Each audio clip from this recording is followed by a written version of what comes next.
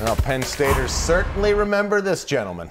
Lavar Arrington, certainly a name worth mentioning, and he says his entire family was pretty much veterans, but he was too good at football to even think about it. Lavar remembers trying to put on his dad's prosthetic leg and wondering exactly why it didn't fit him.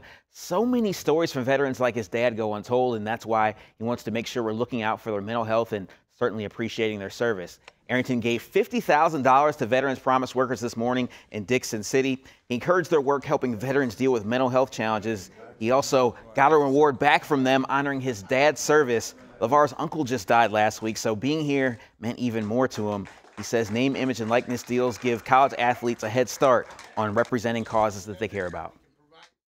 NIL doesn't just start when you get on the field. Name, image, likeness is who you are.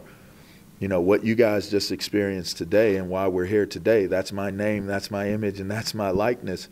So the better you understand what your name, image, and likeness is, the better you have the opportunity to make good on opportunities that represent who you are.